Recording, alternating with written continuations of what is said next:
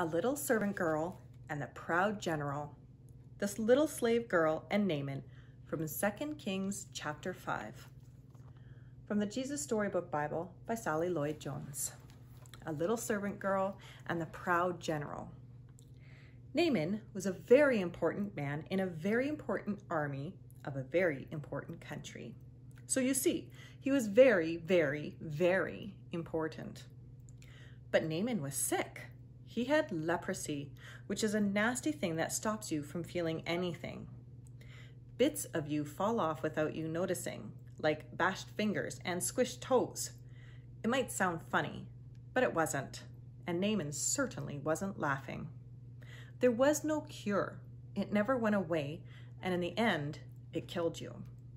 Naaman needed help. Now, there was a little slave girl who worked for Naaman, and she knew someone who could help him. But there was a problem. Naaman was her enemy. Not long before, Naaman had led an army raid on her home in Israel. He had killed her whole family, carried her off to Syria, and made her into his slave. Every night, she cried herself to sleep. She had lost everything.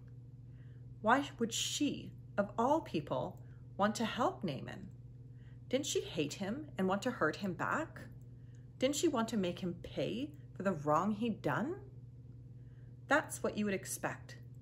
But instead of hating him, she loved him. Instead of hurting him back, she forgave him.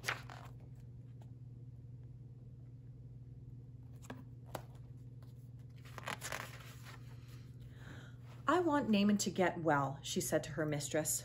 There's a man in Israel called Elisha who can heal him. I'll go, said Naaman, loading up his wagons and putting on his flashing armor. But I'll go to the palace because that's where someone important like me gets healed. So he hurried off to Israel and went straight to the king. My healing, please, he announced. I can do lots of things, the king replied, but only God can heal. Just then, a message from Elisha arrived. Send Naaman here, it read. So Naaman hurried off to Elisha's house. But Elisha didn't even come out and greet him. He just sent a servant instead. Doesn't Elisha know who I am? Naaman thought.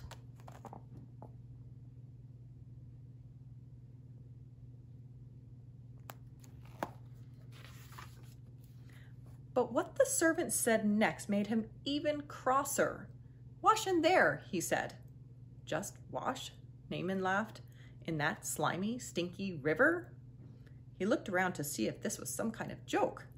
It wasn't. Any person can wash in a river, he thought. I am Naaman. I am important. I should do something important so God will heal me. And he rode off in a rage. Of course, you and I both know that's not how God does things. All Naaman needed was nothing. It was the one thing Naaman didn't have. God knew that Naaman was even sicker on the inside than he was on the outside. Naaman was proud. He thought he didn't need God. His heart didn't work properly. It couldn't feel anything. You see, Naaman had leprosy of the heart. God was not only going to heal Naaman's skin, he was going to heal his pride.